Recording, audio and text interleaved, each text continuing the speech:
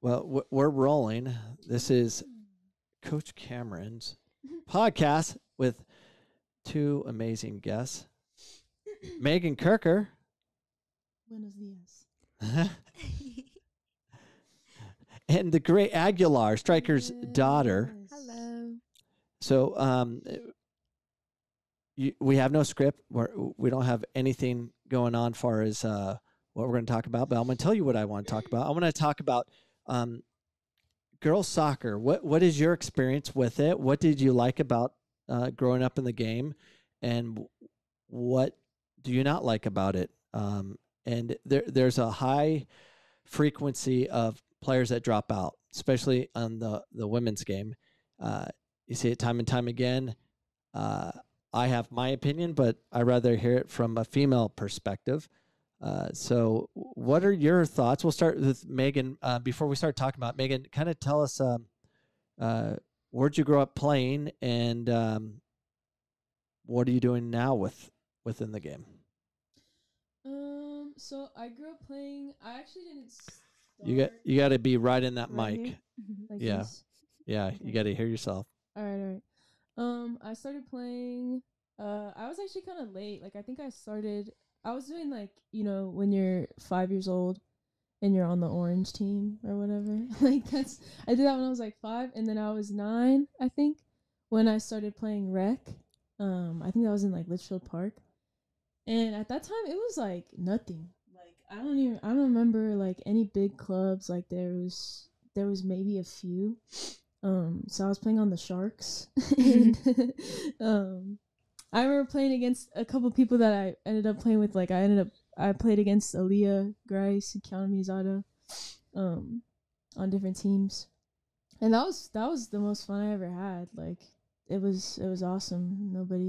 You couldn't slide tackle, so that was lame, but it was really fun. What I remember from growing up, it was just nobody cared. It was awesome.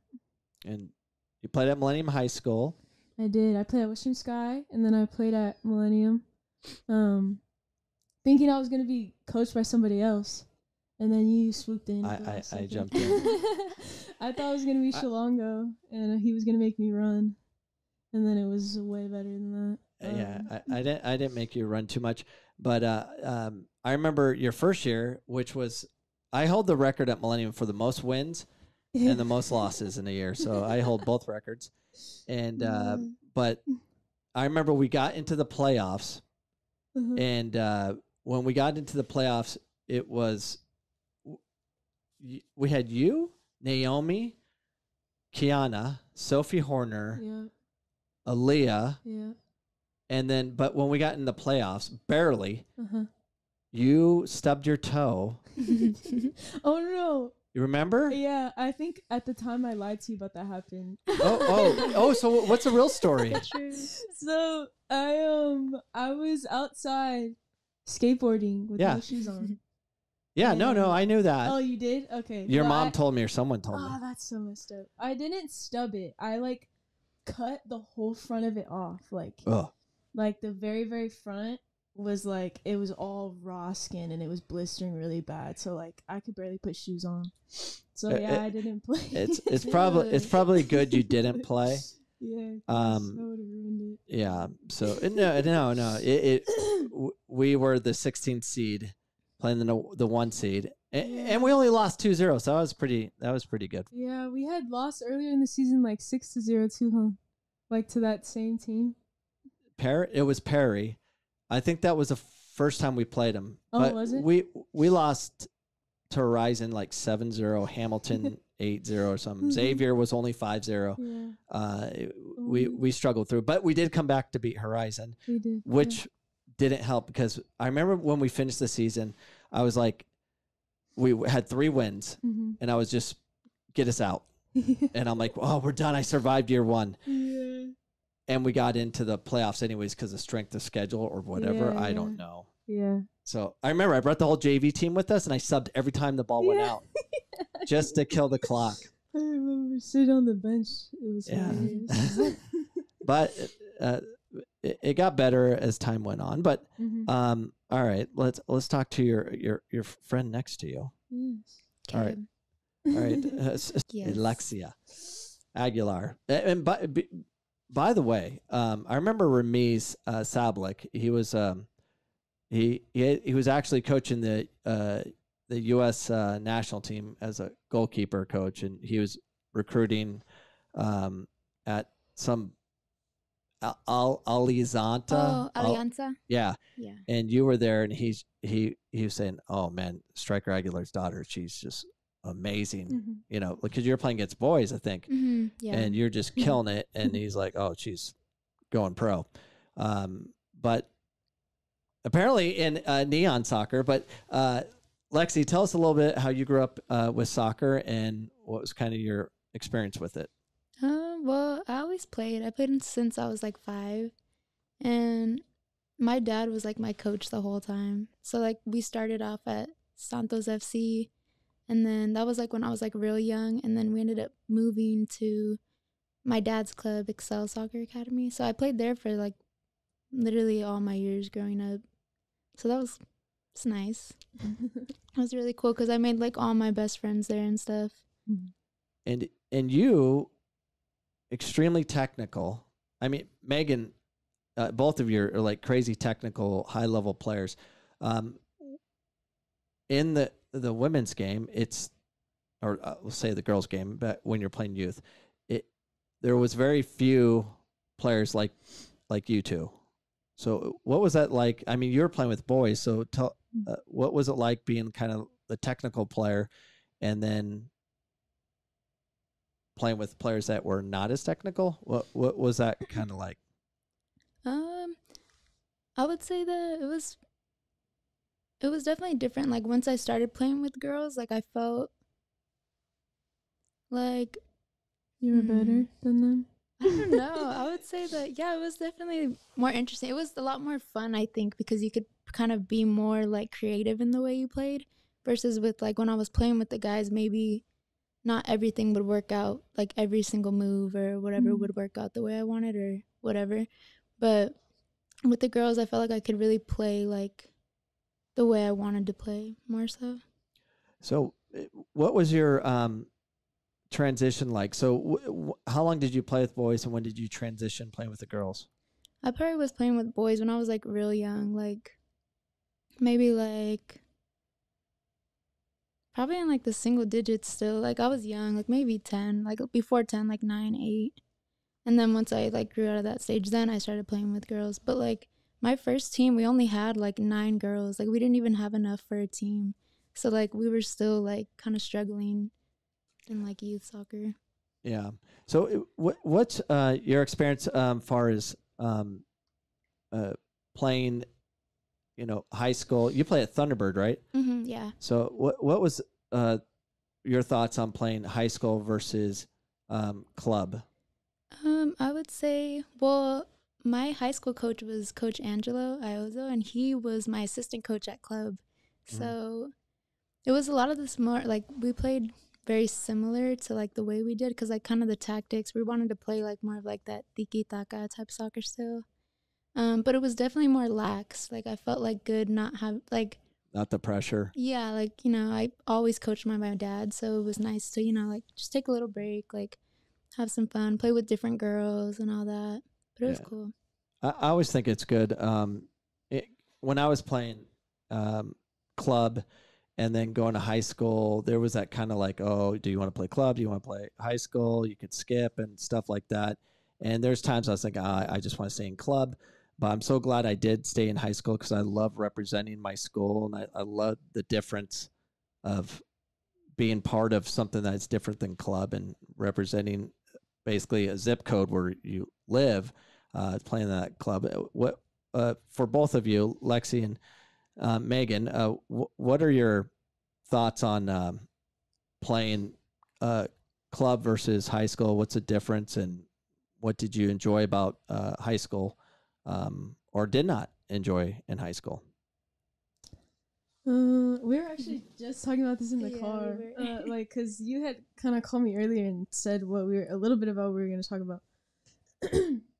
And high school, man, it's just like nobody cares, like, and not like nobody's trying, more so like there's no pressure, like, because like you said, you hold the record for the the like worst or how many losses, whatever. Yeah, the most loss in a season. The most Yeah, wins. like my freshman sophomore year, we were losing like 6-7-8-0 all the time, and it was still so much fun. Like just because like we were just playing to play, and even though we weren't winning, it was just like we were all just having fun. And then in club, like you lose 6-7-8-0, it's like you really have to get your shit together after that. Like you can't. It's not supposed to, it's not just for fun. So for me, high school soccer was where I could kind of let go and just like it was like playing as a little kid again. Like nobody had any expectations, and like even a lot of them weren't even playing in club at all. So like they had no intentions of taking it farther than high school. Yeah. So it was just fun. It was just nobody cared. That was the most fun I had playing soccer. Personally. I would say for me, we were like a smaller high school then, because you guys were what, 6A? We were 6A we got moved and down to 5A. we got down to 5A. Yeah. Last year. And I think I was 4A, so like our competition wasn't that great. Like, so I know like during the real season games, like most of our games were like blowouts, but like we were like blowing out other teams. Mm-hmm. But I played with like some girls from my club team too, and like so I still had like some of my best friends on that team, so it was cool. And then once the playoffs came, like that's when we were like really facing the competition. So it was cool to like finally get back into like the competitive side of it too. Like once we were like faced against like harder teams. But yeah, it was fun to just like be able to like kind of mess around, like just be like not as serious, like you said. Like it was like no pressure. It was cool. Now, you both went to NAU originally to play. Lexi, you played. Megan went to school. And I think they were planning on you playing, and then they were very upset that you didn't decide to play. So Megan, you're about to graduate college from NAU. Why, and you don't have to answer this if you don't want to, why didn't you decide to play soccer at NAU? And it doesn't have to be NAU. I mean, you decided, I just want to go to school. So. Yeah. Yeah, it was a really hard decision for me. I had been wanting to quit for a long time before I did, because I enjoyed it so much as a kid, and like I said, we talked about high school, like there was no pressure. Like I really struggled with performance anxiety all throughout like my high school years. So it started becoming less about just having fun and playing and more about like political crap and how to get a scholarship and what my future's like, you know, like I have to have a certain future.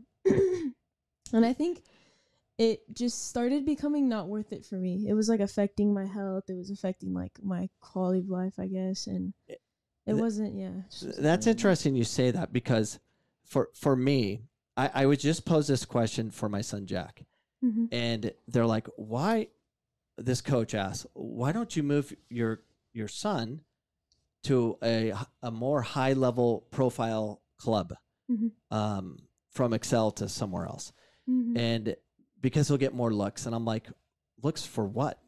Like, oh, get more offers at university and stuff like that. And I'm like, I'm fine with Jack just going to PC, for one, because it's free.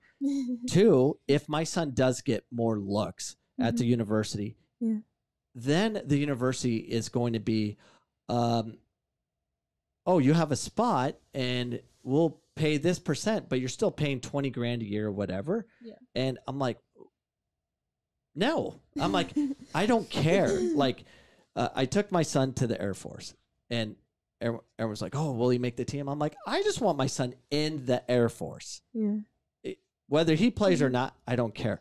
I love the fact that my daughter and my son, Jack, they like soccer, and they'll play it for a lifetime. That's all I care about. I'm not a fan of the university system or anything like that. I'm not against it. I'm against school debt. But yeah, there is True. There's a different people will pay anything so they can say, oh, I got my son and daughter to Division I, whatever. Yeah. And for and they'll pay for that. Yeah. Thousands upon thousands of dollars. Say, look, my kid plays here. Just for the status. Yeah. It's a status. It's a moment of celebration on Instagram. Yeah. But then you send your kid off to somewhere crazy. Dakota went to Seattle U. We turned down Seattle Seattle U like 3 times because they said we're gonna give Cody the academic scholarship. She earned that, so it was like $20,000. Oh, you only have to pay $45,000 a year. We're like, no, that's okay. Only. I know, and I'm like, we're not doing it. Then they're like, oh, we'll give you a $10,000 scholarship. I said no, wasn't even an issue. And then they came back with full. So Cody goes, and she hated it. Yeah. Like the first day, she was part of like 11 freshmen. The first day, they all went to get fake IDs so they can drink. That's not Cody either. Yeah, Cody doesn't drink. But that was her experience. And then the coaches were just, and I love Seattle U. I love Julie and stuff like that. But man, it was kind of like it was all cutthroat. And you got to play this way. You got to do this. They took away her identity as far as ability to play with their feet. I told them, don't take her if you're not going to use her how she's gifted for. She's not going to defend well. She doesn't do that. She's not big and physical, but she can hold on to the ball. If you let her spin and turn and keep the ball and then play it to players that run through it, she'll be great for you. Yeah. And it was all kind of like, can't make mistakes and all this stuff. And it was just cutthroat. And then ultimately she's like, I'm done. And she left. Yeah. So, so I appreciate you bringing that, Megan. It's what you kind of just figured out a lot earlier than most. And Cody had to go through that process and get raked through it. And it's just not fun. Yeah. Like I've heard so many stories from all my friends because I have a lot of teammates and friends who went D1, and it's all the same story. Like they just get grinded down to the bone. They get run down into the ground, and they just end up hating it by the end of it. Like they end up hating the sport more than they ever did, and it's just sad. So what was your experience, Lexi? It's kind of similar. I think so I ended up going to NAU and playing there, and that was like, I think I was there for like 6 months, and then I left like during winter break. It was good in the beginning, I think, and I think like for me, I knew school was gonna be hard to like balance both, and I knew like going D1 was gonna be like a lot, but it was definitely like a lot more than I thought, and I think the coaching on top of that was not exactly what I expected it to be, so it was interesting how that went down. I think being away from home was hard for me too. Like that played a part in it. Just like being away from everybody. Because that was like my first time, like, just being on my own and stuff. And the soccer it was okay. I did enjoy playing in the beginning. And I think the more it kind of like, it just took a toll on me the longer I was there. Like it just turned to like not a good situation. So I was just trying to get out of there. Yeah. Well, we enjoyed the fact that you came to PC and played. Oh, yeah, that was fun. You helped out quite a bit. And Kiana, same, went to NAU, played at Phoenix College, and, that was a good transition. I think there's a big problem, and I'm a college coach. I want to win, but in my opinion, in order to get the players to compete at their highest level, you have to remove stress and anxiety as much as possible. But I've done this too, as far as a coach. I've brought a ton of stress and anxiety based on got to win, got to do that. So I've been through that, so I get it. But I can at least look in the mirror and go, you suck, stop it, kind of thing. And I'm still trying to figure it out. It's not easy being a coach to balance. How do you develop young minds to learn and cultivate around a beautiful game of soccer and be able to allow them to be in a situation that they can be the best version of themselves? and then that would be a better situation. And with Megan, she experienced your sophomore year. We actually did quite well. We got to the quarterfinals, I believe, against Chandler, and I was pretty much got to win. It was very screaming, yelling, all that stuff, and it was not fun. And then I had this whole shift on how I should behave. And I kind of brought it to PC as I was, or after my PC season, I was like, I'm changing everything I'm doing. I'm like, I just want to be happy. And we went that whole kumbaya. So that was your junior year. So your sophomore year, sophomore year, freshman was, let's not get scored on too many times. Sophomore years were pretty good. Let's go win a state title. And it was kind of like angry bus ride. Your junior year. No, the transition was your senior year. Yep. The junior year, I brought Cody over, and then we got to the quarterfinals again against Chandler. Lost some penalties. Got screwed by the ref and all that stuff, but that really doesn't matter. And the next year, your senior year, where you and Kiana were almost not going to play. So tell me why you guys weren't going to play, and be brutally honest.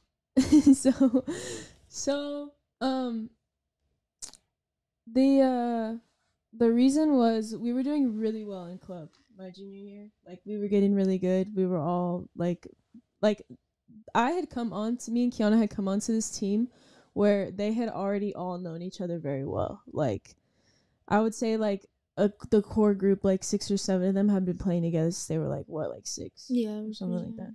So they all knew each other very well, and we kind of came in as a few of those girls were leaving, like Jody and I think somebody else left. Sydney, yeah. So and we had come from not really knowing much tactically about the game, because like obviously you improved me and Kiana's technical ability very much so, but we didn't really know anything. We didn't know the number system. I didn't really know what runs to make, what plays to make, so whatever. So we were having like a sort of adjustment period when we got there, and I think at that point we were doing well enough to where we thought we could make it to state cup, we could make it to nationals and like do really well. So, and we were committed to NAU, I think. I was, at least at the time, or I was thinking about it very seriously. And so we were going on a visit, and we had kind of like been talking to ourselves like, if we really want to get in the best shape and do as well as we can when we finally do get there, we thought that high school would slow us down, I guess, in like a conditioning way and just like playing at the highest level, because high school wasn't as rigorous, I guess, as club was. So we thought that if we just skipped and just practiced with our club coach and our club team, that we would be in the best shape that we could. So. Yeah. And what Kiana's mom told me was that they weren't going to play because it wasn't fun, and I was mean, and which is true, which was totally true. You were kind of mean. I was horrible. And the thing is, like, which is okay if you can recognize it and make a change. But luckily, you decided to come back. We did. Do you know why? We decided. I begged. I'm not sure. No. Why? I mean, you did beg, but we told the coach at the time, Andre Luciano at NAU, that we were thinking about doing that. And he got mad. Like, he got very upset that we were going to do that. He was cool. He was like, you've been with this team for however long, and you're just going to abandon them like that? Like, you've worked hard, and this is, a year where you're going to do really well. Like, you guys are in good shape. And he's like, and you're just going to, like, leave them in the dust. Like, I don't think that that's the right thing for you to do. And that was not the reaction we were expecting at all. We were like, oh, we're going to say this, and he's going to be like, yeah, I want you to be the best you can be when you get here. And he was like, no, that's stupid. So we were like, oh, dang. I love Andre. So when Andre, when he came to Yavapai, and he went to Yavapai, and I got a chance to compete against him and get to talk to him, which I haven't really had a chance to do. He is an amazing human being and very intelligent about, his words he uses. He's very specific. He's very organized in that. NAU really screwed up on that one. Yeah, they did. Facts. But it is what it is. But I did not know that story. I'm so glad. Yeah, So glad you decided to come back, because it was a cool experience. that Because was my favorite season. you by guys far. played so well, and we Mhm. didn't do anything tactically. No. we Lexi, you believe all we did, I kid you not, for the first month, we just did kumbaya. Like, all we did was team building and yoga. and yoga. And that is it. And when we played our first game against Sunny Slope, and Sunny Slope wasn't bad either. Yeah, I think were you at that game?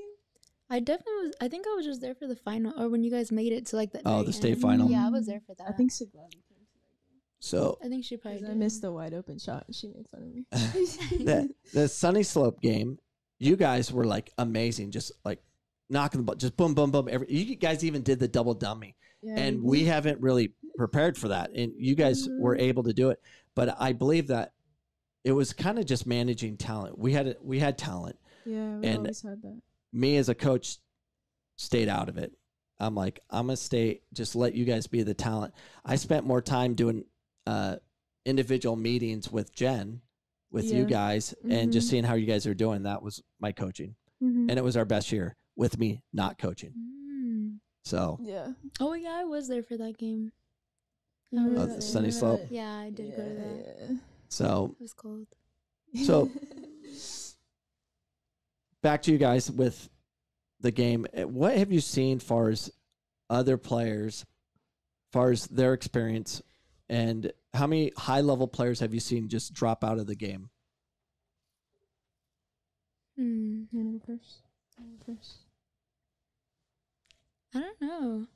Probably. Oh, actually, quite a few. Because there were some girls that left NAU with me too. Like, There was quite a few that Yeah. left with you that So- freshman year. It's a lot everywhere.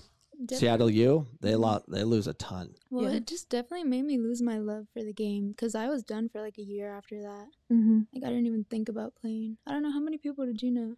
I mean, if we're just talking about soccer, I don't know. I would say probably like intimately new. I would say like 3 or 4 probably, but like just D1 women's athletics in general.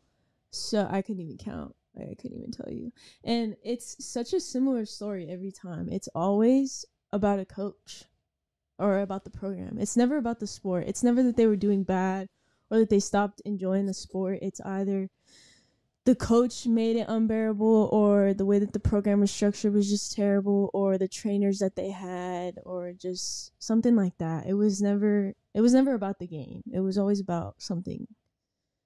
Yeah, because when I Out of their came to control. PC, I really enjoyed. Like, that made me like want to play again. Like, I was like actually enjoying my time. And there's, it may be from the pressure. So Coach Cigar and myself, we could lose every game and we wouldn't lose our job. So the pressure here is different. Yeah. We want to win, but we don't have to. Mm-hmm. At NAU, these D1s, they have to win. Yeah. And I think that messes up the success they could possibly have. Mm-hmm. So NAU, any Division I, if you're not winning, you're gonna be fired. Yep. So that might have something to do with it as well. Yeah. But what about club? I know you guys, you're fortunate enough to have a good club coach in Kirker Aguilar, your father, Lexi. But from competing against other programs and stuff, I mean, I like Kirker. I moved my son over there because he learned his technical stuff already, and I transitioned and learned the tactical. Yeah. And what I love about Striker is he controls the sidelines, Yeah. which is awesome. The parents, well, if they're going to speak up, they're going to get dealt with. Yeah. And the parents can't coach from the sideline. Mm. All right, that's Mhm. unique. I don't describe to me, what have you noticed on the opposition? We don't have to name clubs. I'll do that. But what have you noticed against those you competed with? How were the the parents' behavior? How was the coach's behavior? What have you noticed in the youth game as far as sideline conduct? Did you see a lot of coaches just joysticking teams, telling them everything to do, screaming and yelling at the referees to manipulate a call? What kind of environment does that bring? What kind of stress does that bring to the kids? I think at the youth level, it's just like, why are you doing that? Like, because it's everywhere, especially in youth, which is crazy. Because I think that I can understand, I guess, what they're trying to do. Like, you're molding a player when they're that young, but I don't think, especially from the parents, like, I can see a coach making adjustments, even though that they're yelling and screaming most of the time and not helping at all.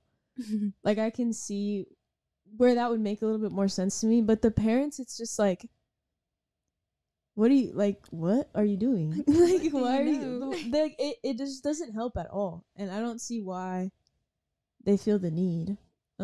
I think it creates, I guess, an environment where these children feel like they have to perform up to a certain standard, or they're gonna get, that ride home is gonna be terrible, or that next practice is gonna be terrible, and that's what they're thinking about while they're playing, and that just brings on a whole lot of unnecessary stress and stupidity onto these 12-year-old kids who are just trying to have fun. Too much on them. Yeah. So we all get yelled at. Lexi, if someone's screaming at you from the sideline, it's happened to all of us. Does it make you perform better, or what happens? Personally, no, I make me perform worse. Like, I don't really like someone screaming at me, and I think my dad, because he coached me for so many years, like, and like with a lot of the girls on my team, like, he learned all their personalities so well. And so, like, he knew how to coach us, like, as individuals. Like, he knew, like, some of us, like, reacted well when being, like, I don't know if screamed at, it's, like, preferred. But, like, more, like, hard pressure on them or something. While some would rather not. Like, it's more of, like, a conversation. You need to pull them to the side or something. Mm-hmm. But I would say, yeah, I didn't really like it. Like, even up in college, like, I hated it, getting screamed at. Like, I was just like, bro. Yeah, I don't see the logic of doing it because, and I've done it. It's never worked. It's more of me being frustrated that, I'm taking the loss or whatever it is, or they're not doing something I told them to do, and that's not how we learn. So what I've learned in coaching, it's more about, can you manage, like what your father's doing, managing the team, manage the talent. To get the most out of them.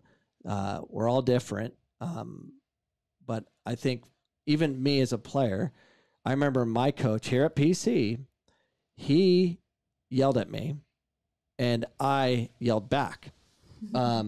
He made a comment to me and I literally stopped playing and I said, "Shut the freak up." I used a different word. And just went off on him and then went on and played. And the thing is, I was the star here, and he pulled me to the side after and goes, "You cannot do that." I'm like, "Don't," and I told him, like, "Don't talk to me when I play," because it's a processing thing. I cannot process the game and deal with the game if you're giving me information. I'm like, I know what to do. You want to correct me later after the game? Go ahead, but do not do it during the game. And I dealt with it unprofessionally, but it never happened again. But that's not fair. Because I was the top goal scorer, I got special treatment. But I couldn't perform in any other way. So I don't know how, I just don't understand how coaches can just constantly give information out in the way that they do and expect performance to happen. I don't know how that's possible. And maybe we can do a test. we could do a test. I always want to do I want to do experiments. Yeah. I want to change the point system and do every time your team connects a pass in the back half, that's 1 point. Every time you get a pass connected in the attack and have to get 2. And now we have that park at Bell Bank where you can literally hit the points and you can have like 140 to 72 and remove the referee out of the equation. I don't think people would yell at the refs as much if the game was being decided on possession. Yeah. You know, but the processing thing is, you know, a problem. And I know how to play. Yeah. Let me play. You can fix me into a different player later, but during the time of the game. So because there's a lot of emotion, here's the next question I have for you guys. Have you ever seen a fight on the female side? Have you ever seen a parent strike a child? Have you ever seen a coach strike a coach? Have you ever seen a handshake line not go too well? What do you remember back in your youth days where emotions got a little heated and people started hitting each other? Well, and can I find it on YouTube? Okay, you can find one on YouTube, I think. Youth-wise, I didn't see anything. Like, I grew up in like a very nice, like pretty nice area, and like nobody was taking soccer really seriously where I was. It wasn't a high level, so emotions weren't as high. There wasn't a lot of pressure. Up until I got to Excel, that I didn't see anything. The first fight I ever saw was actually Lexi. What? We had a lot of fights at Excel. Since I was there was at least like 7. There was a lot of fights. Like within the team or against other teams? The other Against team. other Against teams, other yeah. All right. I don't think we ever fought. Give me details. So the first fight that I ever saw, I was very new to the team and I didn't know them very well. So I think actually they were borrowing me at first. Oh yeah, we were. And we were in tournament and it was pretty heated. Like we had been like exchanging fouls for a while. And this girl fouled Lexi and she like got up real quick, you know? Like how somebody gets to like kind of tries to get in your face. And Lexi's on the floor, so she got up real quick too. And they were in each other's face and I was pretty close to them. Like I was on the sideline and they were sort of like towards the middle on like our attacking half. And I remember watching like, oh my god, are they gonna fight? And the other girl, like, she like swung at you and she missed. Oh yeah, and she pushed me first. Yeah, she pushed her and then Lexi was like, okay, are we gonna fight? And then she like tried to swing this other girl and she missed. And so Lexi grabbed her by the back of her head. Like grabbed her hair and just started like hammer fisting her in the Oh my face. gosh. And it was so funny to me because I was so shocked. I didn't even move. I didn't know what to do. And the whole Excel team just collapsed. Like they were all there in like 2 seconds. And the other girls' team, they all stayed right exactly where they were. Yeah, They didn't move at all. So it was like 10-on-1 for like 5 seconds. Oh and then my the gosh. ref kind of broke it up because it was over Yeah. in the first 5 seconds. So, But yeah, there was a lot more. Lexi, what was going through your brain? I definitely had some. I was like quick to get mad, especially like in my like when I was playing youth soccer or like younger days, like my club days. I was definitely We were like 14. yeah. Now, I was pretty you know, I know where your bloodline comes from. young. Yeah. Yeah. So, Megan, I don't know if you know this. I grew up with her mother.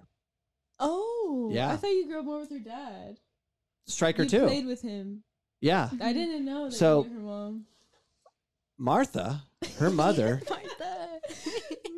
threw a rock and hit me in the head when I was like in elementary school. That's how far we go back. Did you deserve it though? No. To be debated. We don't know. Alright. So, No. One side of the yeah, story. well, Martha had a couple brothers, 3, that were like, and we won't give names or details, Yeah. but I grew up with these guys. Yeah. I'm glad they were my friends, but they were the toughest kids in school. like crazy tough, like nobody was gonna real mess with him. fights set up. We'll meet you at Roadrunner Park and we're gonna go have a fight. And I'll give you. I gotta tell one story about my hood. So Shut up. Lexi's uncle will remain nameless. He had a big fight coming up at Roadrunner Park, and it's Saturday night, and he's just like making out with some girl. He's like 15, 16 years old, and he's, he has a fight coming up, like within like 30 minutes, and he's making out with some girl. Like, I'd be nervous. I wouldn't be like making out with a girl. And then you've been around the block. Yeah. Then he did his fight, beat him up, and then he was back with his girl. I'm like, what the flip? Like, no nerves. Yeah. And I got a million stories, but I won't tell them now. Yeah. But I think I know where your fighting comes from, because you have a fighting pedigree on your mother's side and your father's side. So, I was just around it. I was always scared as a kid because I was always around fights and stuff. And I was so scared when the Fernandezes. The Fernandezes, yes. Yeah, those were my people. Luckily, when they first moved in, I met Cruz and Jamie right away. And the first interaction was we had a headbutt competition. That was our first interaction, and we've been friends ever since. So they're very competitive. Yes. Yeah, and Jaime, so and so it was. I'm just glad they were my friends, because if it wasn't the case, I've been a different problem. But that's where your fighting comes from. But to you, Megan, you talk about fighting. So I saw Dakota's first brawl. So Dakota. I can't even imagine that. Well, she played on an all Hispanic team because that's where the players were. So that's where I took my daughter. And there was the team, what was it called? Far West. So it was Far West, but they were 90s or what years are those? 02 or 2000s. Yeah. So are you an 01, Megan? Yeah. Okay. I always played 2000. So it was a Far West team, and that was Jenny was on that team, the keeper for PC. She played Far West? No. This was the Hispanic team. Oh, okay. Hammers. Oh, Hammers. Yeah. So I used to hate Hammers. And they were playing Far West, and who was it? You guys know her. Jeez Louise, what is her name?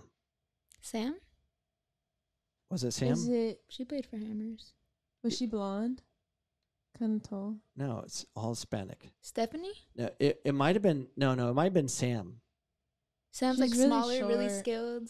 Yeah, and will crush people. So, anyways, the big center back for Far West pushes, I think it was Sammy, pushes Sammy. I think Sammy. And her response was, "Oh, you pushed me, I punch." So she punched her, and then they're both holding hair. Parents came in to break it up, and then they kind of broke it up. And then Sam comes around the corner, jumps into the pile, hammer fist, brawl goes again. A parent hits a kid, and everybody goes in at this time. And Dakota, she's just like, does it standing still. I don't know what to do. She started jogging towards the fight. We're like, stop! I don't know what to do. Get back over there. Yeah. So we said, don't go anywhere. We just grabbed, because we got scared because a parent punched a kid. Yeah. And I think I remember hearing about that. It was it like was a big nuts. thing, yeah. So we started leaving with Cody. I'm like, someone's gonna pull a gun. I'm out of here. And yeah, it was scary because these girls did not mess around. They're like, oh, fight. This is normal. Yeah. Let's go beat someone down. Go. But then a parent hit a kid, and then we're like, we got to get out here. And then as soon as we are getting out of Fear Farm, 7-8 cop cars, jump, all came in. I'm like, jeez, get me out of there. And then we stopped playing with that team because I'm like, we can't. That's when I think we brought her over to Excel. Oh, yeah, I remember playing with her. Yeah, so we had to get her out of there. But Oh my gosh. yeah, it was a nightmare. But yeah, fights Yeah. on the girl side, Mm-hmm. it does exist. I'm here Yeah, for I it. think honestly more so than the guys in my personal experience. I can remember one big fight we had where I remember parents got involved. Yes. The Vegas one? Yes. Yeah. My mom came at me. She did. I She think I really did hit a did. mom too on accident, but Shit. they was just like, so we had been like, this game was dirty. Yeah. Like, that was we the were- Galley's fight. Yeah. This girl, that was another time too where they swung at her first Mm-hmm. and they just didn't know how to swing, so they missed. And then Sigali started, beating the crap out of her. Yeah, she did. And but this time we were all down, so both teams collapsed in on this fight, and I was on the other side of the field. So by the time I got over there, parents were already coming up off the sideline to try to like get their kids out of there. And we were all visiting Vegas. I don't think they were like, maybe they were a Vegas team. They might have been. I think they might have been, but What- yeah. Why do you think it gets so heated? What the officials, how do they call these games? I've always said referees ref girls game different. Like they let a lot go. They do. Why? Yeah. I think guys generally play more like violently. Like they're very fast and quick, and they're just stronger than girls usually are. So like when a foul happens in a guy's game, it looks really bad. Like it looks like it was a really hard foul, and they flop and stuff. So you gotta call it, or nobody's gonna get up. But Sometimes it's not so bad if they let it go, but like there's certain times where you're like, okay, come on. Like obviously, like if people are like having word exchanges back and forth to each other, like you can kind of figure out what's gonna happen if you let it go. Yeah, I think like why I don't know. I think it doesn't look as bad. Like the girls' game tends to be a little bit slower than a guy's game. So like when something happens, it looks a lot worse because it was so fast and hard and quick. But I don't know.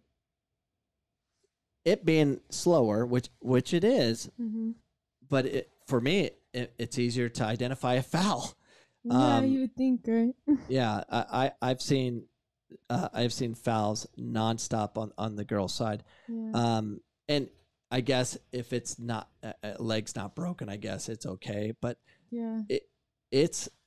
I have it on my podcast all the time. Just like, where's my ACL and segment, and I just throw it on, and these girls just kill each other from behind, and just it's acceptable. Yeah. And a lot of those fouls would be red cards on the guy's side, Yeah. and it's just like, we'll talk to the girls. It's okay. Just please don't do it again. Yeah. I don't get it. Yeah, I don't know. I think girls don't fall as much, I would say. Because I think, like, from my personal experience, I feel like I have something to prove. Like, whenever I play with guys, I play a lot harder. Because I feel like there's just this kind of unspoken thing where they just think they're so much better than me. Yeah. So I play, like, a lot harder. So, and I think, like, I know that there's, like, this sentiment of women's sports not being taken as seriously. So I feel like we don't get to flop, like, like guys flop all over the place, and with girls, it's like, you can't do that. Like, it's just not accepted. So I think a lot of the times too, refs don't call it if you don't fall. That's a fact. Yeah. So You have to sell it. you have to sell it. I figured that out later. And I started selling it. Well, if you guys have kids in the future, let's assume you have two little ones, and they want to do soccer, how are you going to navigate that? Let's assume Excel's not around. Do you guys get involved as coaches, or do you just try to find a good environment? What do you do? How are you going to develop your kid in this environment that we have? I think I would look like I probably would not coach. I think I would like want to help them out like when they're young. Like I would definitely do stuff with them on the side, like training at home, whatever. trying to get them into it and little tricks, whatever. But I think I would probably look for a club that shared like the same values that like I had when I was playing, like growing up and stuff. I don't know. Yeah, I think for me, I would just like push really hard that if you're not having fun, you don't have to play. Like once if it's like, you know, something that you want to do, then, you know, of course do that. But like the second it feels like someone else is pushing it on you, then you don't have to play anymore. Like it's supposed to be fun. Yeah. So if it's not fun anymore, don't. You know, I pulled Cody out of club twice where she didn't play. And there was one year she didn't play at all, where she just guest played. Yeah. Because I didn't want her getting abused by whomever was involved. Plus, it's expensive. That's no joke. So, but yeah, it's a tough situation. But I think winning happens because the team has the best players, and I think we need to stop stressing out the game and change. We have to change the rules, in my opinion, and I think the rules have to change. I think it needs to be about high scoring, far as every point is every pass connected, you get a point, and just stop making it's the ref's fault, or so and so gave up that goal, or what. Like, no, let's make it a possession game. Because I want goals to be worth one. I want them to be the weakest value, but you get the ball back, and then you can connect more passes and keep building up that lead. But they got to change the game, especially for the youth. There needs to be development, because too many kids are not like you guys. They don't like the ball. They don't know how to handle the ball because of stress that we put on these kids and having to win on every Saturday, whether you play for the purple team or not, Megan.